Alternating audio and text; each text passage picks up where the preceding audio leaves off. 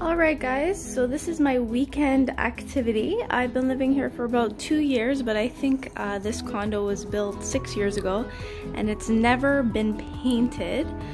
So the walls are in pretty bad condition right now. They look really scruffy. So I'm gonna try painting. Right now I just taped it off and let's see how this goes. Alright guys, I look a hot mess right now, but I did the borders.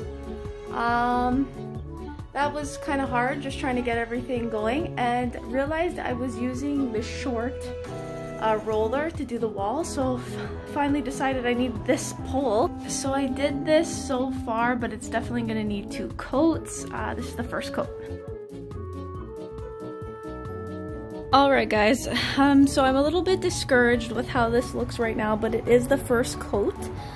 I'm hoping the second coat will bring this wall to life, so I'm working on that now. And just a heads up, I was using this rod, well, to help paint, but then it broke off in here, so I have just been doing it by hand, so I've been getting a lot of exercise today. Alright guys, the second coat seems to be going on a lot easier. Alright guys, so I'm pretty much done, just taking the tape off, and I'm pretty impressed with my line work. Looks pretty clean. Alright guys, so this is the final look of the wall, and I think it came along great. Definitely matches my color concept, so definitely happy.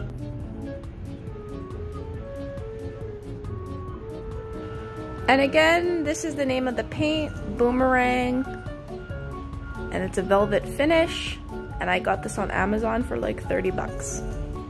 And guys, I definitely have more painting to do, so I think the next time I do this, I'll show myself actually doing it so you have something to actually see.